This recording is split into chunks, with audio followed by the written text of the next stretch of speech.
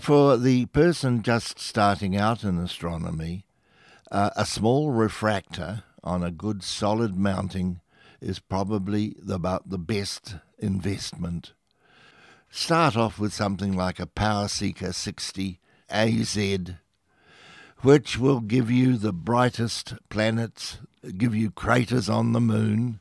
If you have it set up correctly, it is possible to see sunspots. But be careful, you can damage your eyes seriously with the sun and a telescope.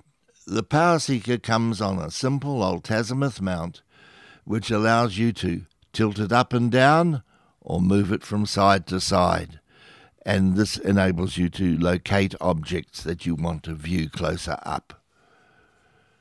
The PowerSeeker is a small telescope. It's light, it's easy to put together, easy to carry around. So it's very portable. And the sort of thing you can throw in the back of the car carefully and take away with you somewhere where perhaps the skies are dark.